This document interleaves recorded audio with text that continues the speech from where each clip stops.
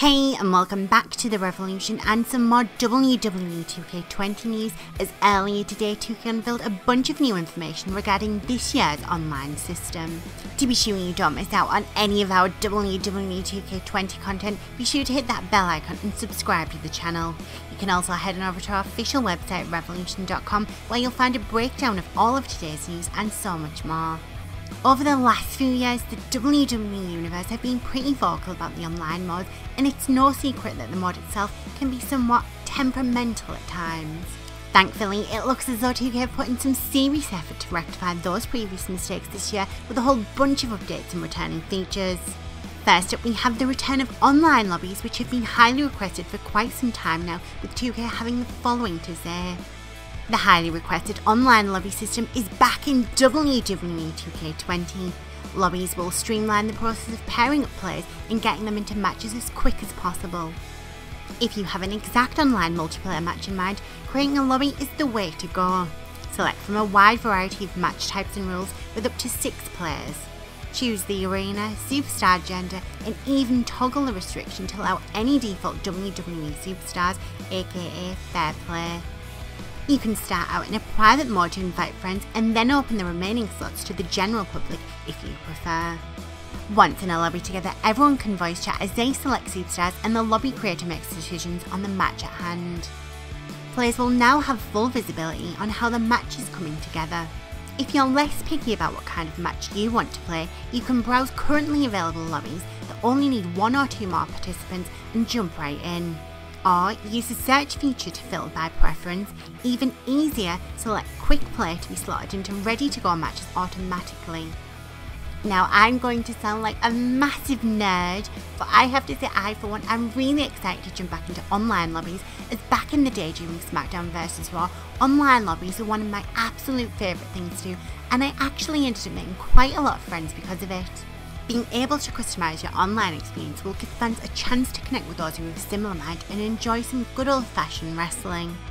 While it may not seem like a huge thing for most, being able to hop in a specific match type lobby is so much easier, and having the ability to tailor your requirements just helps cut the fat and get down to what type of match you want to play. As we move away from lobbies, 2K also had some information regarding my play for online with some much needed updates. As previously announced, both male and female My players are part of My Career. This extends to Road to Glory and My Play Towers as well. You can create both male and female My players with different styles. One can be a brawler and the other a high flyer, for example. Experience pools, progression trees, and creation part unlocks. This consistent pair can level up and unlock items throughout all 3 of these modes. For the first time ever, any special creation parts you unlock through playing My Career, Road to Glory and My Play Towers are also available in the general Create Superstar mode. On top of that, you can export the appearance of your My Player out to the general character creation as well. Road to Glory and My Player Tower fans will be familiar with the process of earning stars to enter special pay-per-view events.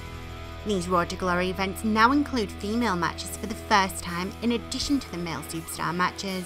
Now this is the update that so many of us wanted to see. For the last few years, I've been pretty vocal both publicly and behind closed doors about the lack of female elements both on and offline. So to see Road to Glory finally get some love for us women's wrestling fans is so seriously awesome. While you could argue that I can easily play as a female in exhibition, I want the option to do everything I can playing as the women, just like everyone else can with the men. Having this more balanced approach will probably make me more open to playing as more of the male superstars to complete the rest of the challenges, unlike previous incarnations of Road to Glory over the last few years.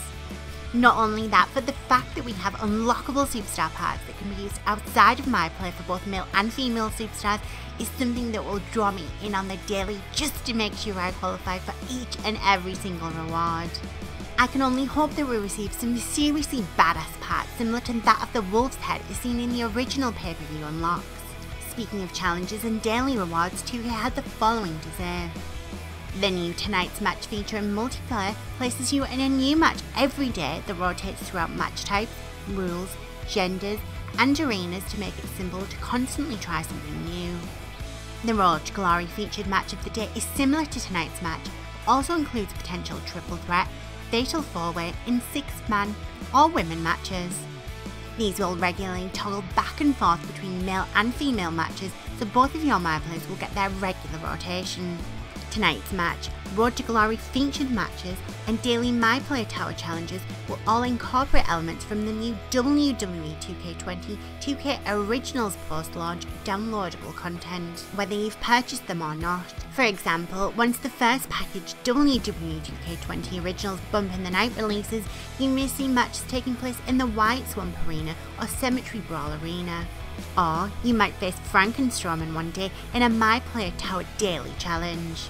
You never know what kind of 2K Originals content might show up in any given day for all players with online multiplayer access to enjoy. Now, I know a few might be thinking, what is the point of buying the Originals content if I can just experience some of it online for free?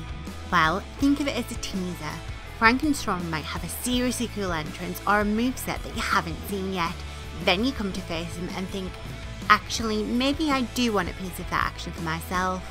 Recently I discussed a few things 2K could learn from Crash Team Racing, and CTR developers Beanox actually implemented quite a similar technique for purchasable skins, cards and decals. During a local race, the game randomises in a bunch of items and characters you have yet to unlock, acting as an almost live action teaser, making you want to cash in your Wumpa coins at the earliest opportunity possible. Sometimes a picture or graphic doesn't do a reward justice, but then you see this seriously awesome cutscene pass and you just have to have it. This kind of method also allows fans to skip a DLC pack if they aren't interested in its theming, with a chance of these online experiences maybe converting them to purchase down the line should they choose. As far as the menu design shown off in these screenshots, I can't say that I'm 100% sold, but having had these in my possession for quite a while now, the colour palette and simplicity has grown on me, and I actually think it reminds me a lot of 2K18. So that's our little breakdown of today's WWE 2K20 news regarding online features and what it could possibly mean for the women in this year's game.